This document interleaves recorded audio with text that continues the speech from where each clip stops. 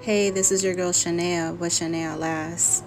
Today's video is about what came up in the news this morning. I've done nothing wrong. Florida teacher fired after asking students to write their obituaries ahead of active shooter drill.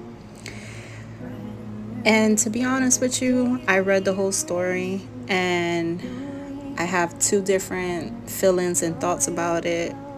This is my opinion.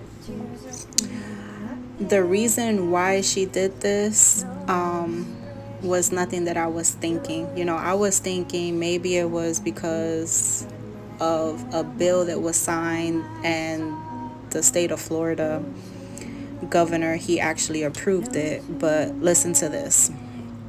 This isn't way to upset you or anything like that. It wasn't to scare them or make them feel they were going to die, but just to help them understand what's important in their lives and how they want to move forward with their lives and how they want to pursue things in their journey.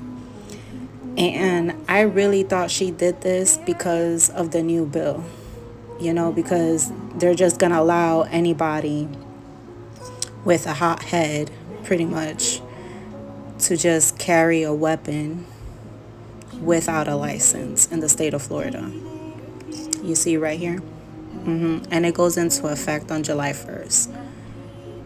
And I feel like the teacher she was inappropriate. I feel like she should have gone about it in a different way. Maybe got parents to sign off on it. Maybe got the school council or school board, to approve this meeting within the students and their parents, because the way I feel about this whole situation is that every child in the state of Florida should have life insurance. And maybe the governor and the U.S. officials will do something about this problem, but they don't care about our kids.